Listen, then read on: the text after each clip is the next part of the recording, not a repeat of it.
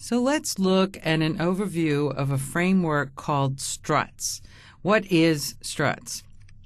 It's a framework, a completely different framework from JSF and JSP and Servlet, except that it's older, more mature framework from those frameworks. And we can mix and match pieces as we become more advanced developers. We can mix and match different frameworks. So Struts is a framework for a web-based application development.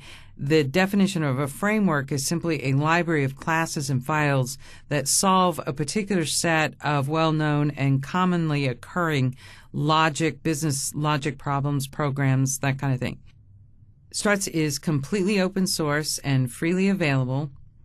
So we see here the URL to the Apache Struts.org if you're interested in learning more about it. What we're doing here is not really teaching Struts so much as giving you a broad overview in case you have to speak intelligently in a design meeting. You have to integrate pieces of a Struts application into your application, or your applications have to work side by side in the same application environment. So let's look a little more at some of the nits and bits. The Struts framework covers the web front end only. In other words, the view and the controller layer of what we call the model view controller architecture. The Struts framework doesn't provide any APIs or any new programming model for how you structure your model layer in a model view controller architecture. Struts-based applications are deployed as any other WAR file.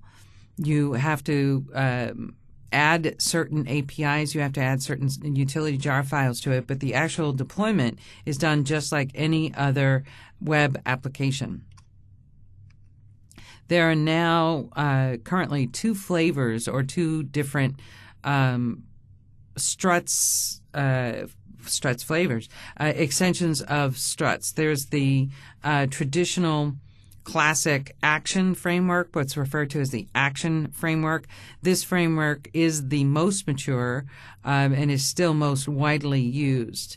Newer, or more newer to the game, as it were, is what's called the Shale framework, which is a derivation of the Struts framework, the next generation framework that builds on top of Java server faces, which has many of the features of Struts as a framework, but builds a richer UI. So the Shale framework builds on top of JSF, and JSF built on top of the original Struts. So why consider Struts? The Struts framework gives us ready-made solutions to many common problems that we generally face every day in the everyday development of a web application. For example, very commonly we need form validation, we need form input to object data synchronization. We're constantly calling getters and setters and passing that data from form input to our data layer. It's very common to need the ability to control page flow without hard coding file names in our Java code. Struts solves a lot of these problems that are actually quite common in just your average web application development. Core, Servlet, and JSP specifications leave these common problems to be solved with the relevant APIs for servlets or for JSPs, and JSPs, using standard tags. That's still a solution that needs to be provided by developers. By using the Struts framework, you can get to richer functioning applications much more quickly. Struts applications, by their nature, follow most of the best practices, most industry best practices that make them more maintainable. In other words, they're easy to extend and easy to modify.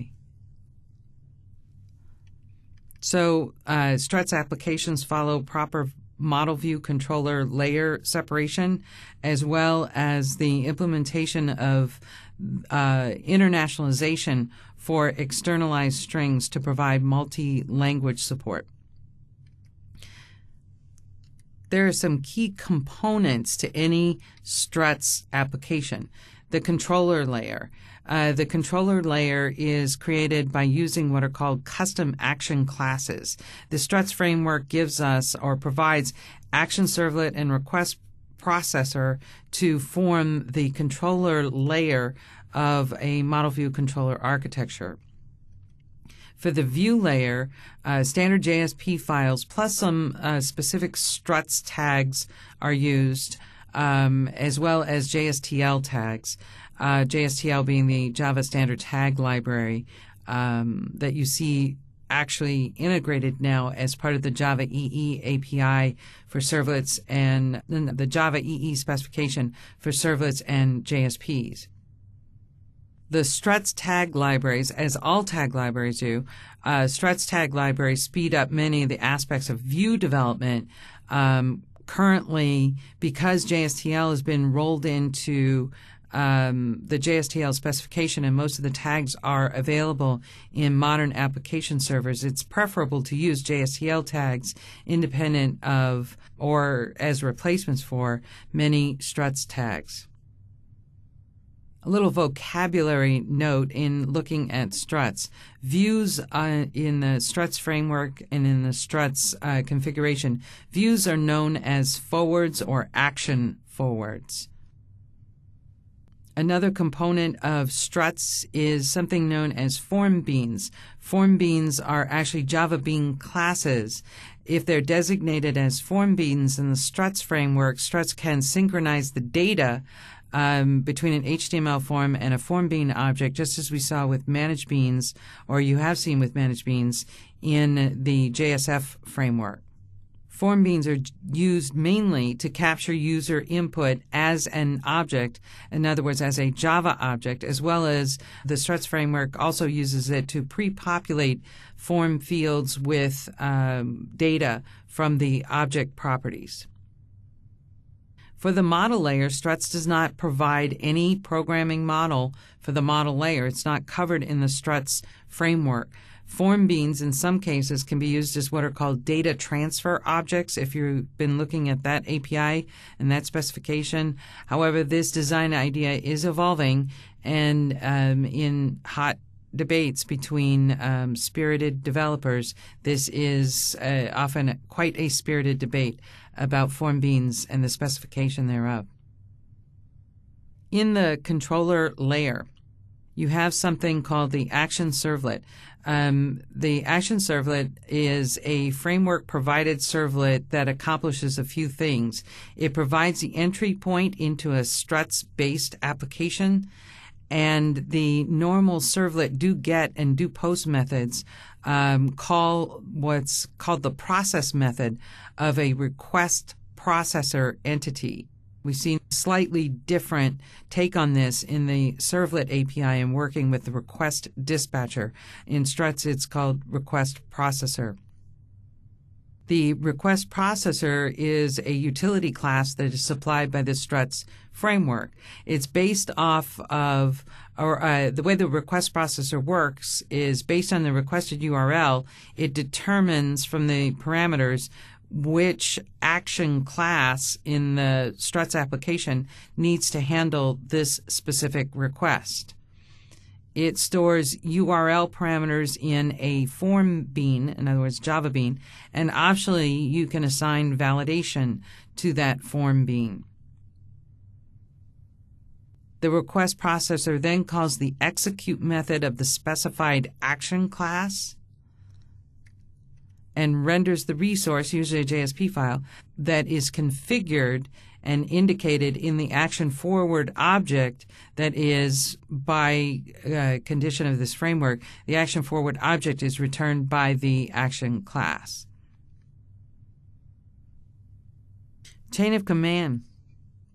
As of Struts 1.3, the request processor and the action class components have been replaced with a design idea referred to as chain of command. Instead of a single action class, an action can be actually composed of multiple commands that can be chained together, much like we saw with the servlet filters. The commands that are to be executed are specified in a Struts configuration file.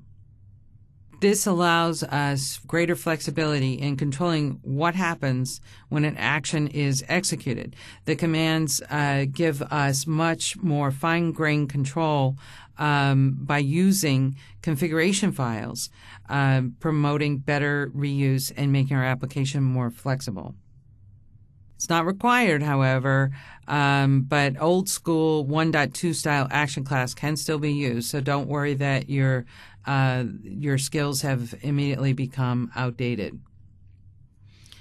So visually, what's happening in a Struts application, you have a request that comes into the web container. The service method is run on the action servlet. So the action servlet becomes the single point of entry in a Struts application. It's part of the framework. And from the action servlet with a direction to the request processor and the action servlet working together are determining what action needs to be executed based on the incoming request.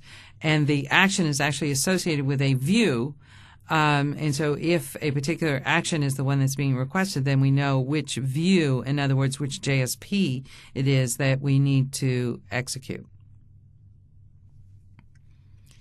In the view layer of a Struts application, you have a standard JSP page generally.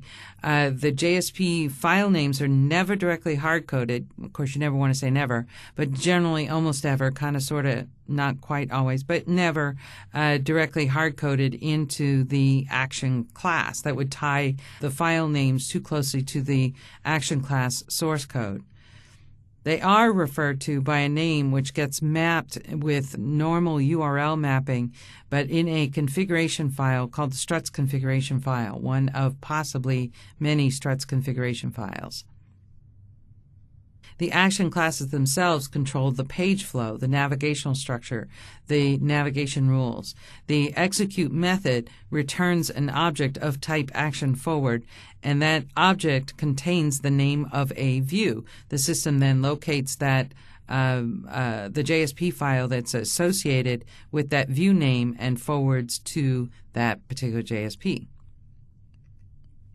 The tag libraries are pretty straightforward. Struts brings their own tag libraries to the table, so there are several predefined JSP tags. Additionally, because it's a JSP, you can use any other tag libraries as well to supplement the behavior of your Struts views. The form bean is simply a regular Java bean that represents the data. The bean instance represents whatever data is submitted with a form. However, to be a form bean, it has to extend a particular Struts class called action form in order for this form to magically be associated with form input data. Your Java bean, which normally doesn't have to extend anything, has to extend a version of action form. These are also known as action form classes. They're not generally referred to as action form beans. So you may see these referred to as form beans, but they're generally referred to as action form classes or action form beans. Once this configuration is in place, then the Struts implementation can transfer user input when a form is submitted and instantiate a bean and the bean's properties if the bean is designated as a form bean. This simplifies an awful lot of everyday form submission processing. The application and the application framework works with a form bean object rather than directly calling get parameter on the HTTP servlet request object. Also, the system can pre-populate any input fields on a form with properties that are existing in the current form bean instance. This is very helpful when the developer is creating forms that are to be used to update data. When the form is rendered, the input fields are easily populated with default values. So a little diagram of what's going on here on the server side. on the right-hand side of the screen, we have an instance of, let's say, email bean with properties for recipients, for subject, for message, and the appropriate bean getter setters. The bean is configured to be a form bean associated with a particular form, and so when the form is rendered, the instance of the email bean is used to populate the fields, and when the form is submitted, the values, whatever the user has changed, are used to populate the properties of the form bean. A simple action class in the Struts framework gives us an implementation of the execute method. A couple of key things to note here. In the implementation of our execute method, we're receiving an action form object. We're also receiving HTTP servlet request and response. Getting the parameter, first name, request.get parameter, and based on some logic, if name not equal to null, then next page equals success. And then the final piece of this execute is return mapping.find forward next page. So it's going to look in a configuration file for, in this case, success, something that's labeled success, so it knows how to forward the request over to the view layer. Much of this configuration, one of the things that made Struts so popular for so long is that much of this externalized logic, flow, validation, all of this is handled in external XML configuration files. So Struts configuration is done in a number of XML files, one being primarily a file called struts-config.xml, usually located in the web application directory structure under web-inf. All the struts config files, including the main one, must conform to the DTD specified within the particular Struts framework by version that you're working in.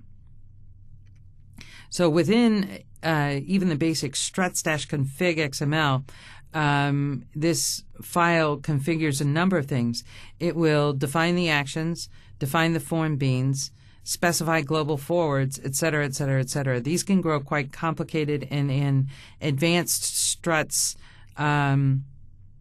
applications that are heavily Struts configured, you will see this one XML file. You may see this one XML file broken into multiple XML files and mapped together into a central federated configuration of a Struts application. So, for example, for our hello action in Struts XML, or struts-config.xml, we have two forwards defined for an action. We have action mappings, and in there we have one action with the path /hello of type hello action. That's our extended Struts class, and two forwards, one called success, one called stranger. And notice the path just goes to a JSP, either greet JSP or sorry JSP. So based on the results in the execute method, the configuration of the Struts application knows how to route the incoming requests. To invoke hello action, we would enter a specific URL. Generally, you see with Struts applications, you see the .do suffix at the end of the URL. This isn't actually a file name called hello.do. It's actually a mapping that's in the Struts configuration for the particular action called hello. You can also, right on that URL, you can pass request parameters, URL request parameters, as we see, especially with testing, in this case, appending to the URL first name equal Bill. In reading these URLs, context root is actually the context root of the web module. So you would substitute, obviously in this URL, you would substitute your context root for the context root of the web module when you're accessing it via URL. The *.do in the mapping is generally mapped to the action servlet in WebXML. Notice WebXML is a standard web deployment descriptor for a WAR file, not one of the Struts-specific configurations. So what is traditionally has been done, especially with earlier implementations of Struts, is that the WebXML in your web application has a mapping to *.do, .do being the traditional suffix for an action. The request comes then via the WebXML mapping. The request comes to the action servlet. The framework then determins that the request path is /hello. The action corresponding to that path is gleaned from the Struts configuration. The server then instantiates an object of the action class, unless one is already existing, to work with the action.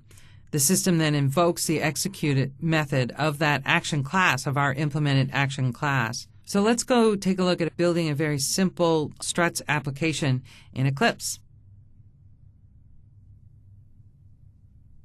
So let's see the workings of a Struts application in JBoss. In order to provide the implementation for JBoss to handle the Struts framework, I needed to download and import into my application, and this is a simple dynamic web application in Eclipse. I imported a number of jar files. This is part of the Struts framework, and I need to be able to make it visible so that it can run. In keeping with my best practices to not override or replace or augment the server implementation, I've kept the Struts implementation for my application within my application itself.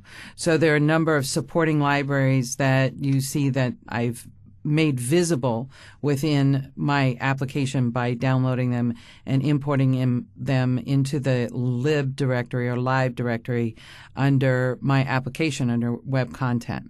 There are some key Struts classes, the action class, the form class, and there's a key configuration file. Let's take a look at what these are. I have a form class. If I open it up, I can see that the form class is extending Struts action form so that it can be designated as a form bean. The only thing my form bean does is handle a private variable message, and I've got my getters and setters for my form bean. It's also implementing serializable by providing a static final called serial version UID. This is for Java serialization, which is necessary in Java serialization for beans. Java beans should always provide this. Another key piece of this application is the action class. If I open the action class, I've implemented the execute method, which is common in the Struts framework. This is what is called by the request processor. The only thing that my execute method does is set message and return, using find forward, returns a string, in this case, success. And we'll see how the mapping from success takes us from one view to the next in just a second. And this is done with the Struts config XML. The Struts config XML is the common configuration file that we see in Struts applications. There can be more, but we're looking at a very simple application. If I open Struts config, I see a few things. First, my form bean, I'll expand this so you can see it. My form bean is configured using the form beans and form bean element within Struts config. I also see an element called global forwards. This is your site flow mapping where you designate forwards in our application. Notice the path is set to something called hello-world.do, very common in Struts application. And then I see action mappings. This is where the mapping, in this case forward, the mapping to the string success actually flows in the path to a JSP called Hello World JSP. Let's take a look at those JSPs. The Hello World JSP simply prints out the property message from the form bean. Okay, I'm using the taglib library via the taglib directive from the Struts framework. Okay, so as part of those libraries that I imported into my application, the taglib or the tag libraries are there as well. And so the form that's associated, the form bean that's associated with this Hello World form is the getters and setters will be called by the framework. And the only thing I'm doing is getting a message from that form bean. Now, some modifications need to be made to the web XML to incorporate the framework of Struts in the standard web XML. Notice I've got a servlet definition. I've got a servlet. The servlet class, again, is coming from the Struts framework for the action servlet. You may remember that the action servlet is the point of entry for an application, for a web application. I'm also setting a config parameter. This is, again, we're using an initialization parameter of the action servlet itself to point to the Struts config. This can be a more complicated configuration. We're going with the standard Struts config file, but this is a nice feature to have where we're externalizing configuration parameters. I also have a servlet mapping to action, to the servlet itself. I've set up a servlet mapping by the name. These two names match between the servlet and the servlet mapping. And my URL pattern, as is traditional with Struts applications, because Struts has matured so much, this has been around for quite a while, you quite often see the URL mapping for *.do for all applications in Struts. Now, notice the welcome file list in my application. When I run the application, the system's going to look for one of these files. The file that I implemented for this particular application, just as a demonstration, is the file index.jsp. So back in my application, I actually have an index.jsp. Very, very simple. All it does is redirect to a forward called Hello World, which we saw the mapping of in our Struts config. The tag library, again, tags logic from the Struts implementation, actually has a redirect tag that allows me to use a tag to render an actual HTTP redirect. So if this page is hit, a redirect will forward. It will look for a forward in the Struts config, and we've mapped in our Struts config forward Hello World actually goes to our Hello World JSP. So those are all the working parts of our Struts application. We're not going to run a specific JSP. We're not going to run a specific servlet. What we're going to do is run the application.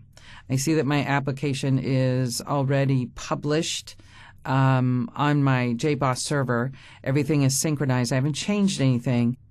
We're just trying to demonstrate the working parts of a Struts application so you get a feel for how this framework is at one time familiar for JSP and servlet developers and slightly different. It's a different paradigm for application development. It's a different framework. So I'm going to right-click on Struts demo. What I expect to see, it's already published.